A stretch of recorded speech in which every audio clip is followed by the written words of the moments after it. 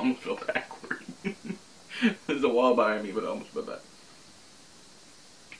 Finna talk about some horrible shit. I just got demonetized. Hello everybody, E here. Welcome back to another book review.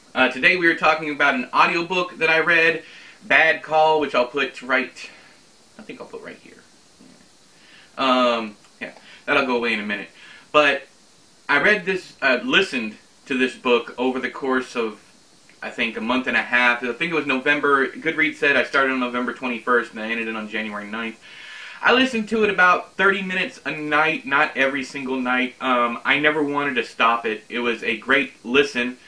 Mike Scardino is a terrific storyteller, if nothing else. In case you don't know, I worked in an emergency room setting for many years. I worked in a hospital setting for double that.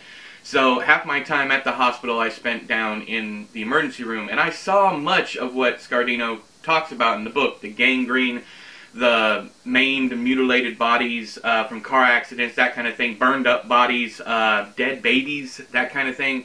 But we also had a morgue on site, so the babies would come, even stillbirths would come in, and I laugh. It's not even gallows humor, it's just my reaction to those kinds of situations is to laugh it off.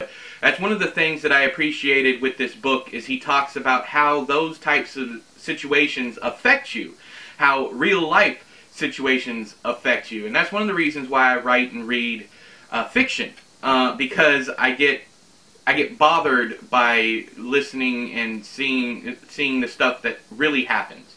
So I don't watch too much as far as like documentaries, things like that, about terrible shit. I try to look for the positive on that side. Now, I did want to read this one because my buddy Barks books, I think, and reads or something like that. She's on Booklight, she's on Goodreads, she's on Twitter. I'll link to her account down there. But she read this and she liked it, so it had to at least be decently written. And I wanted a bit of solidarity, a little flashback to how, you know, to a time when I worked in that type of field. And I got all that, of course. There's a couple interesting bits that I didn't mention in my written review, which was the fact that they only got gloves for maternity patients back in the 70s. I had no idea. My mother was a nurse in the 80s. Well, she was a nurse all the way up until, I think, 2002. But she was an LPN. And they had to wear gloves for everything. But I think she started as roughly, I think, 85, 80, either between 82 and 85. I can't remember exactly when. But, Mom, if you watch this, I'm sorry. But, so in the 70s, the only time they got gloves, what Scardino says, is when they had to deal with maternity. My question was, if you had gloves on there for the maternity, were they not disposable gloves? What kind of gloves were they? I had a lot of questions about that. Why could you only get gloves? Did you have to pick them up at the hospital on your way to go take care of a maternity? It didn't sound right. Why only a maternity? To make sure that the baby didn't get sick? That's probably it.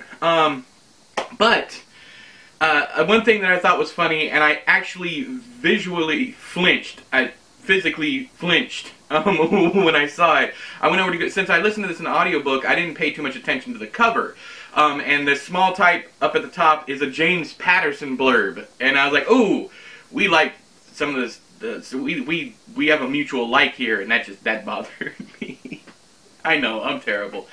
But I would recommend this book to not medical, unless you want a bit of solidarity like I did, just hearing a fellow hospital or medical professional talk about things that you've probably seen over and over again. Unless you want to hear that, this book is probably not for you.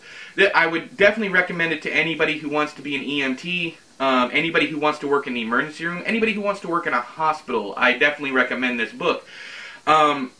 Or anybody who is interested in real carnage, because he does a terrific job of explaining and describing the carnage that he sees. He also does a good job, and this is what kept me the most interested, he also he's just a good storyteller. He gives his side of things, he gives his own unique perspective, his own thoughts and feelings, and there's some legit scenes in here that made me legitimately cry. there was some very, very hard. I don't care who you are. A dead baby, a dead infant will always be sad. I hope, anyways. I don't like to say if you don't feel something, you're heartless, but I feel like that's one of those times that if you don't feel something toward a dead infant, you might have issues. But anyways, I wanted to end this review by giving one of the most, I think the most tragic stories that I ever faced when I was in the ER. Of course, I'm not going to give any names. I'm not even going to tell you the hospital that I worked at when this happened. But I was working down there. I was drawing blood for, I was just on call kind of thing, phlebotomy at that time. I was what was called an NST, a nurse support tech. I was a CNA that also drew blood because the hospital was cutting corners. So all the CNAs got a blood draw class. And I was down there drawing blood, and a 9-year-old girl came in with half of her face missing.